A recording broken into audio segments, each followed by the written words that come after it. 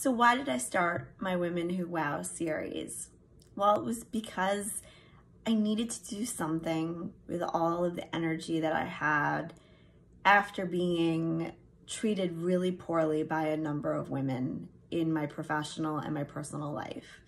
I knew that I could do good things to help other people, and I wanted to give other women a platform to showcase their amazing stories and all of the great things that they do. I really believe in allyship, which is lifting up others without the expectation of anything in return. My shirt says, "Empowered women empower women," and I truly believe that.